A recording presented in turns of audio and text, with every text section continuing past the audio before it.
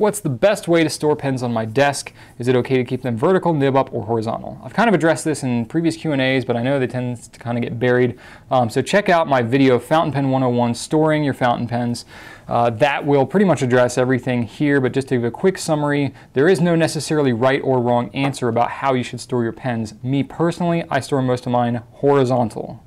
Basically, if you store them nib up, your pen's going to be drier. Store it horizontal, it's going to be kind of in the middle, and if you store it nib down, it's going to be wetter. So depending on the particular pen you're using, whether it tends to have problems starting, you want to keep it down. If you find it's really, really wet when you go to use it, you may want to keep it up. Or just kind of in the middle of the road. I keep all of mine in like leather pen cases that I store horizontally, and I find that is fine for pretty much all my pens. So really, it's kind of a preference thing, whatever you find works best for you.